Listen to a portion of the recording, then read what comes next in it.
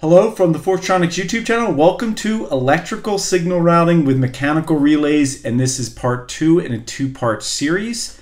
And as I mentioned in part 1, after this series I'll be doing one on electrical signal routing with solid-state switches. Before I get started, I'll mention check me out on Patreon. There'll be some exclusive Patreon content from this video series as well as the next, which I'll talk about. And if you haven't already, please subscribe to the Fortronics YouTube channel. And if you like what you see here, please hit the thumbs up. All right, let's get started. Okay, so in part 1, I talked about the two different series. I also did a pros and cons of mechanical relays and solid state switches. So in this video, we're just going to be focusing on mechanical relays. And what I'm going to be talking about is some important design notes related to mechanical relays, namely armature relays and reed relays. If you remember in part 1, I went over a diagram of how those relays are put together and how to actuate them. And so in this series, I'm going to talk about a simple circuit for controlling armature and reed relays, right? Because how do we actuate one of these relays? We send current through the coil. How do we switch them on and off or to different states? Well, we need to be able to control that current through the coil. And so we'll look at a circuit that can do that, a very simple circuit that also includes flyback protection. Then we'll look at another circuit that allows us to use mechanical switches, but to prevent hot switching. So let me better explain that. So we talked about what hot switching is. So sometimes you have a situation where you have a signal, a power signal that you need to switch. And let's say you need mechanical relays because you need that air gap when you're switching that signal. But you would like to avoid hot switching because it reduces the life of your mechanical switches. So we'll look at a way to get the best of both worlds, to be able to control a always-on signal with mechanical switches, but to avoid hot switching. For my Patreon subscribers, we're going to look at a design that has mechanical relays as well as solid-state switches that we can control wirelessly with a simple ESP32 microcontroller. Let's talk about actuating armature and reed relays. It'd be nice if we could just control them with a digital pin from a microprocessor or microcontroller, but unfortunately, a digital pin like that is not going to have enough current to get through the coil and actually actuate the switch. So how do we switch power on and off to our coil so we can switch our mechanical relay? Well, there's a simple circuit to do that, but just before we get into that, let me give you some examples of armature and a reed relay. So I provide two different model numbers, and we'll see these model numbers in a demo video in a little bit. But the RZ03 is a Form A mechanical relay. So Form A, once again, means single pole, single throw, normally open. It has a 12-volt coil, or at least the one we're going to show has a 12-volt coil, and it can handle up to 16 amps of current. Now, as I mentioned in part 1, often these same model numbers will have different voltage ratings for coils to better suit your design. But the thing you always have to keep in mind is the lower the voltage, the more current. So I'm showing an example with an armature relay at 12 volts. To actuate this relay, it's going to take about 33.4 milliamps nominally, right? It's not, these coil resistance aren't exact. So once again, 33.4 milliamps is too much current for a microprocessor or microcontroller pin to put out. Then here's an example of a reed relay, also a Form A relay that can handle 200 volts and 500 milliamps. And like I said before, reed relays, smaller, they're faster, less power to actuate them, but they typically have lower power handling compared to an armature relay. So for this example, we're going to use the 12-volt version. It has a higher coil resistance, so more coil turns. It only requires 10 milliamps. Same thing for the 5-volt version. So 10 milliamps is much lower, but it's still typically too high a current to control with a pin, a 5-volt pin, a 3.3-volt pin. So we'll look at a circuit that we can implement that allow us to control these relays, and the same circuit can be used for armature or reed relays. One last thing I'll mention is mechanical relays often have an operating voltage spec versus its actuating voltage spec. So I'm using the same armature relay that I talked about above here. So to actuate it, we need 12 volts if we have the 12-volt model, and we need at least 33.4 milliamps. But let's say you have a power-sensitive design. Well, relays provide a spec that says, well, once you actuate the relay, if you just need to hold it where it is, you can actually lower the voltage, which in turn lowers the current flowing through the coil to keep it in place. So the idea is if I had to keep this relay in place for hours and I wanted to use a lower power, I would actuate it with 12 volts and the max coil current and then lower that voltage to lower the power draw to keep that relay in place. Okay, so let's look at a circuit that allows us to control these relays with a simple digital logic pin from a microcontroller.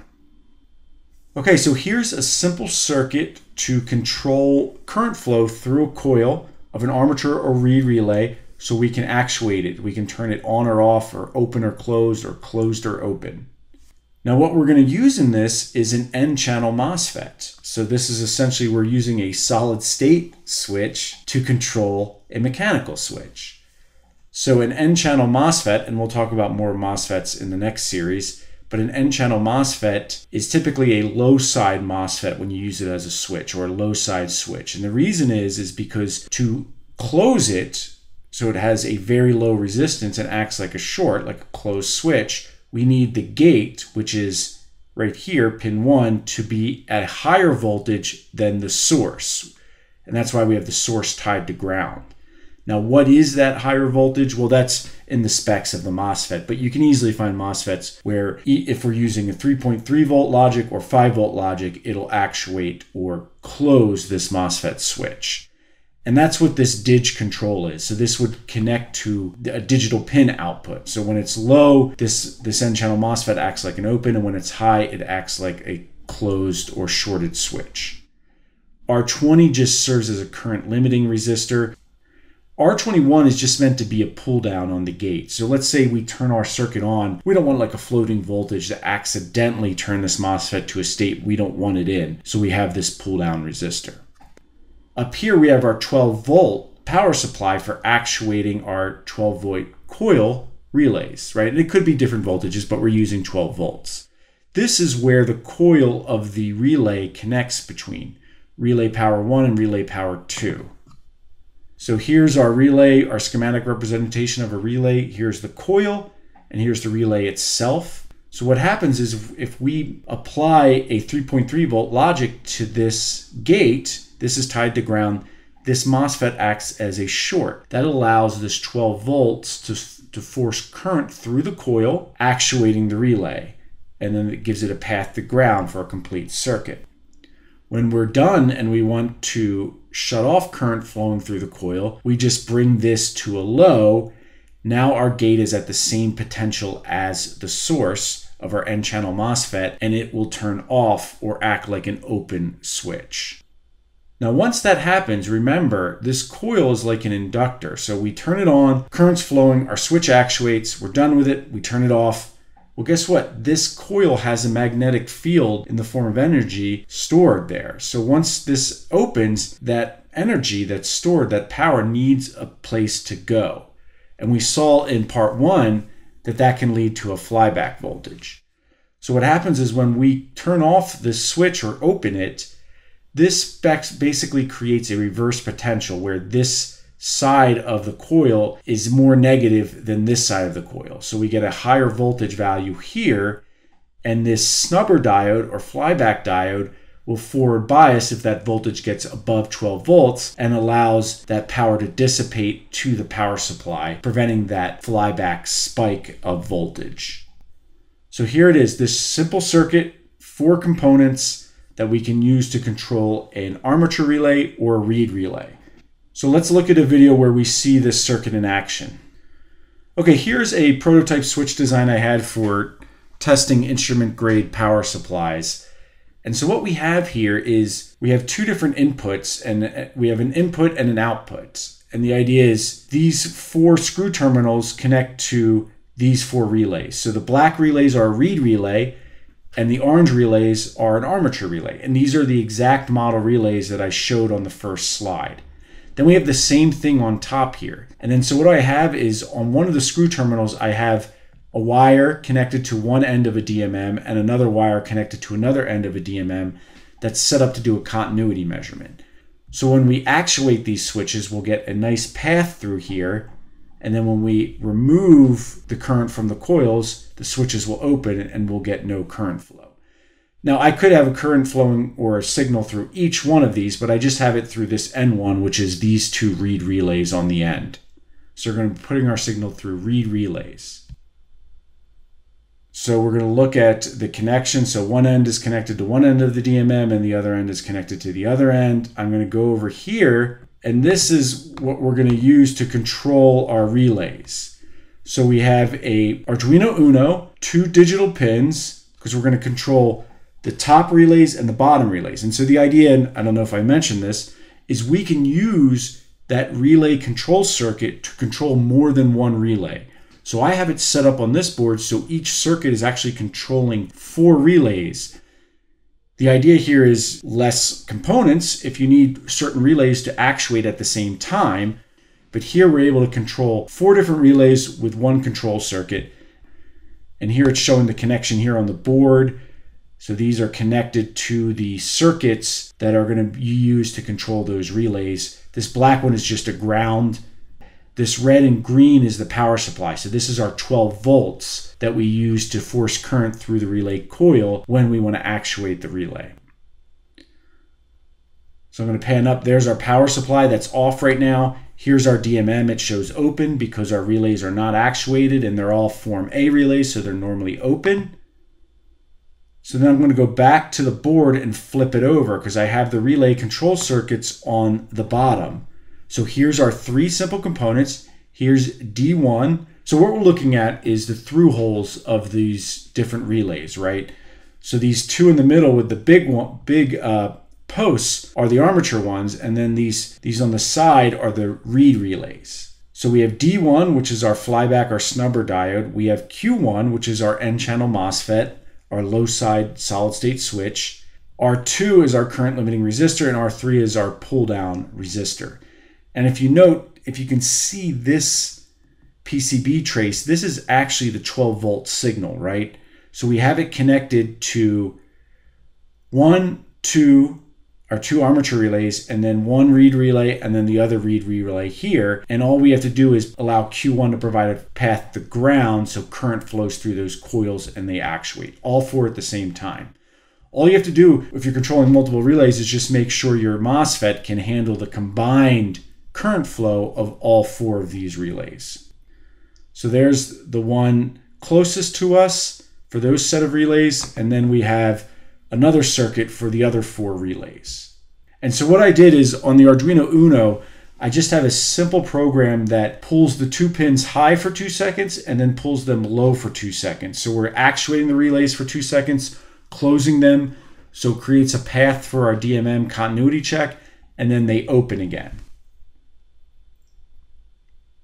So I'm going to put the board down and I'm going to turn on the power supply. So now we have our 12 volts to the coil.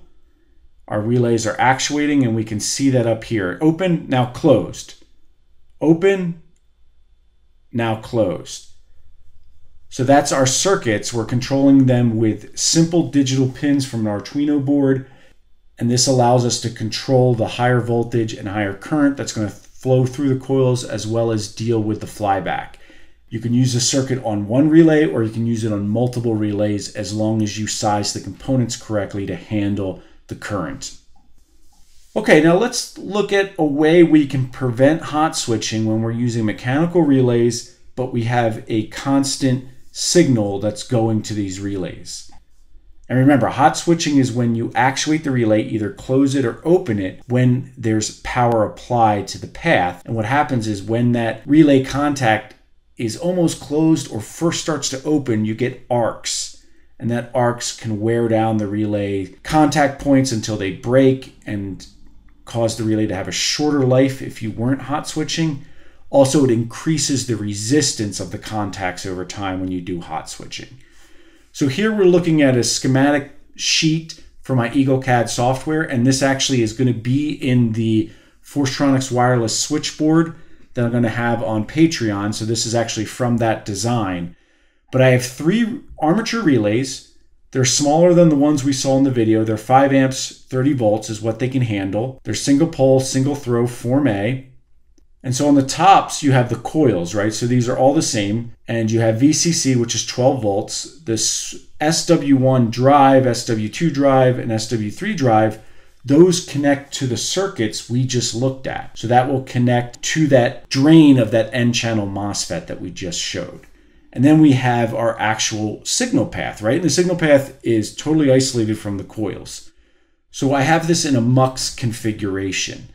So I have it so there's a common bus. So if the words are the same, that means they're all connected to the same node. So COM bus, COM bus, COM bus. All three of these relays, their COM bus is connected to the same node or same trace on the PCB. So if we always have a signal that's applied to this, whenever these switch, they'll hot switch. And then we have the output for each switch. So switch 1's output, switch 2's output, switch 3's output. So if we have a signal that's always applied, we're going to get hot switching, whether we're opening or closing the switch. If we want to avoid that, what we can do is add a solid state switch. Solid state switches, because they're semiconductor material, there's not actually parts that are moving, right? That's one of the benefits or one of the disadvantages of solid state switches. So let's say we have an application where we want that air gap. We don't want any type of current leaking out anywhere, but we have a signal that's always applied. Well, here Q6 is a higher power P-channel MOSFET. It can handle up to 6.5 amps, right? So it's sized to handle the 5 amps that these relays can handle. And the idea is, if you have the signal that's always on coming in on this bus, the SS or solid state COM bus, you can actually isolate it from the COM bus, the signal, when you want to change one of these switch positions, right? And I'll go over in the next series more about how to handle a P-channel MOSFET, but the idea here is with a P-channel, we want the gate to be more negative than the source to close our switch, and we want it to be equal or less negative or more positive than the source to open our switch, right? And so I have these resistors set up to create a divider network to get the right gate voltage. And I have an N-channel MOSFET set up just like I did in the previous circuit to create that path to ground. And power control can be a microcontrol pin. Now, why am I using this N-channel MOSFET here? And I'll go into more of this in the next series. But the idea is I can't connect here because the voltage is going to be too high. I can't really control that with my microcontroller. So I'm using an N-channel to control my P-channel. So let's take a situation. Let's say we have K1 closed, these are open, and we have power flowing from the COM bus drive, let's say it's 5 amps, to the switch 1 output. But let's say we want to open that. We want to stop power flowing. Maybe we're powering a motor or a solenoid or something like that, but we want to shut it off. Well, if we open this switch, we'll get hot switching, right? We'll get arcing when the paddles, the contacts first start to separate. Well, how do we prevent that? Well, easy. This P channel, Q6, is going to already be acting like a short. All we have to do is turn this low. The N channel acts like an open. You don't get the right bias for the P channel. The P channel then opens, cutting off our always on signal. So now we don't have any current that's flowing through K1. Now we can actuate K1 to the position we want. Maybe we actuate another one of these switches, and then we close Q6 again. So that's how we can combine solid state switching with armature relays to basically create a situation where we don't have hot switching. We sort of get the best of both worlds. Okay, that's it for part 2 of electrical signal routing with mechanical relays. As I mentioned, I'll be doing a series on solid state switching next. If you have anything to add, please use the comment section below. If you have any questions from the video, please use the comment section below. And when I come out with the solid states series, that's when I'll start having some of the exclusive content for the Forcetronics wireless switch design on Patreon. So stay tuned for the next series, and thank you for watching.